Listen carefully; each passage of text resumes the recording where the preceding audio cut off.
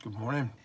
I'll read to you today from Psalm 3, verses 3 through 6. It says, "But you, O Lord, are a shield around me. You are my glory, the one who holds my head high. I cried out to the Lord, and he answered me from his holy mountain. I lay down and slept, yet I woke up in safety, for the Lord was watching over me. I'm not afraid of 10,000 enemies who surround me on every side." You know, most people walk through life with so much fear that they often don't even realize how many of our choices are motivated by fear. Just think of it. Think of some of the fears that are out there right now, today. You have the coronavirus, the COVID fears. Of course, we all know that. And we read articles about it and how there are surges and spikes, and even one yesterday about here in Virginia that the numbers have started going back up. The racial tensions that are out there. It seems like almost every day we look on the news, the local news, not the national news, to see what kind of racial tension was sparked the night before. There's all kinds of political upheaval. We're in an election year, but man, this election year is unlike any other that we've had for a long time.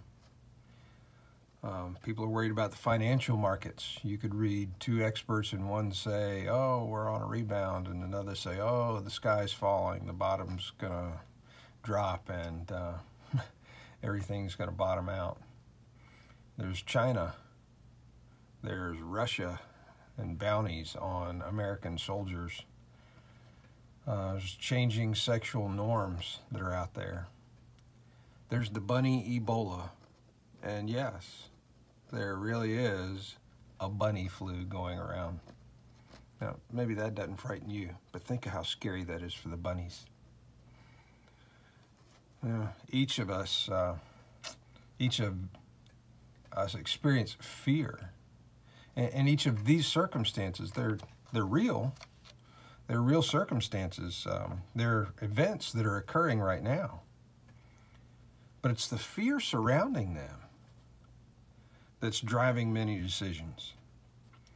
You know, as followers of Christ, it's imperative that we don't act out of fear, but out of faith.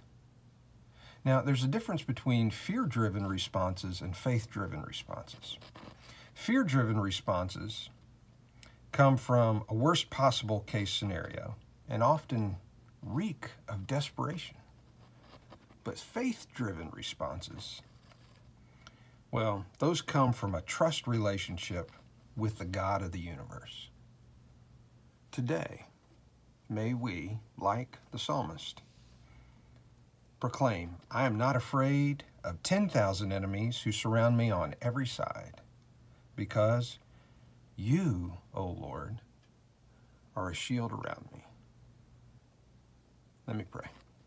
God, today I ask that you would be a shield around us, that we would not act out of fear, but we would act out of faith, out of this trust relationship we have developed with you and that you have developed with us.